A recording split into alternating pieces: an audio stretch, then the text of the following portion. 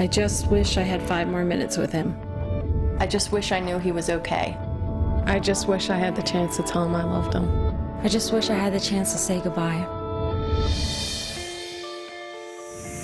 I'm Teresa Roba, spiritual medium. They've asked me nothing about who I'm trying to connect with or, why I want to connect with anybody. Yeah, this is definitely a dad. When you didn't get to say your goodbyes, you want to be able to say some goodbyes. The one thing that I learned in this work, which is very profound for me and it's healing for me, is you never truly lose anybody. We are not a human being having a spiritual experience. We're actually a spirit having a human experience. Who's the W? Like Walter, William? Walter. My dad. Who's Walter? My dad. He's giving me the 4 girls.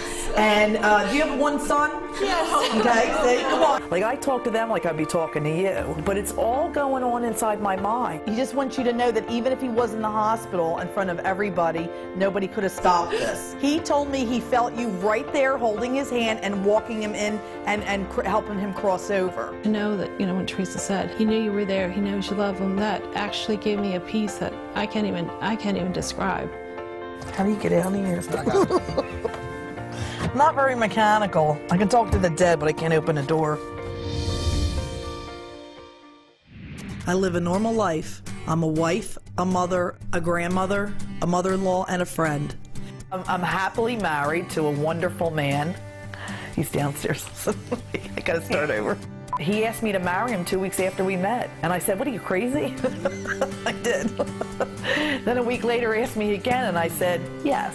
And a year later we were married and I had my son Anthony and then my other son Andrew and then a little girl Elisa. And I had the perfect life. My mom, to me, was, typical mom, drove me to football practice, baseball practice, made dinner, and woke me up for school. I mean, it was a typical thing.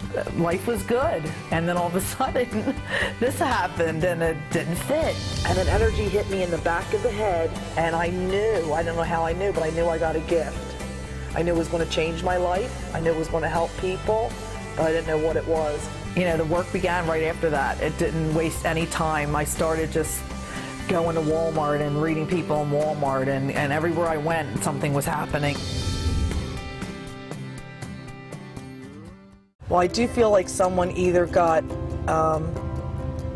either committed suicide, hung themselves, shot themselves. Who's are like Rick or Robert to you? My nephew Raymond. Raymond? Shot himself in the head, thank you. He's like, I would say like either from like 20 to 26. He was a young man, he's not a kid. 24. 24, okay. Definitely a suicide. He did not get shot by someone, he did it himself. He was like our adopted son. When he left us, that was a huge shock. Now, I've let that go, and I've been holding on to that for 17 years. Your father passed. Is this your mother? Is this your, because yes, your dad's hitting on her.